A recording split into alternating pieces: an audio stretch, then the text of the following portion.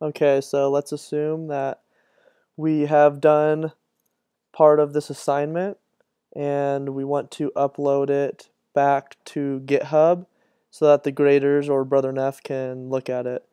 So I got my GitHub account, I know about GitHub.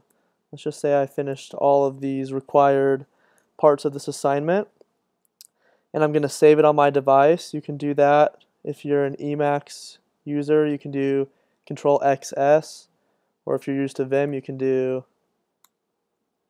:W to write.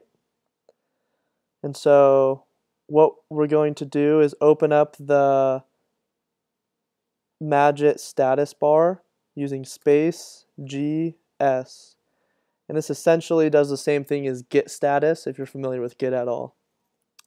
So we see here that here is just basically the state of our repository.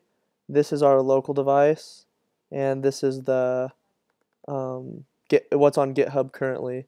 And so they match, but we have an unstaged change in wa0.org.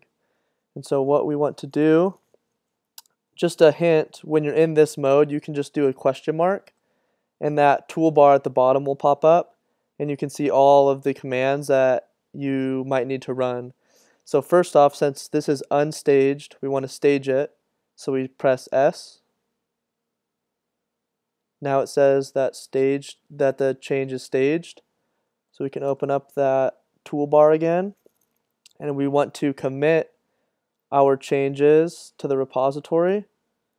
And so we can see down here that committing is just C. So if we type C, it opens up another dialog box. There's a few options here, but all we're going to use is just commit. So we press C again, and what's going to pop up on the left hand side is what used to be on the red is what we previously had, and the green is the change that we made. On the right side, we're going to have to enter a commit message. So if you hit I to enter insert mode, you can type finished assignment 00. And then we get out of that mode. We write and we quit. So either Control XC or :WQ.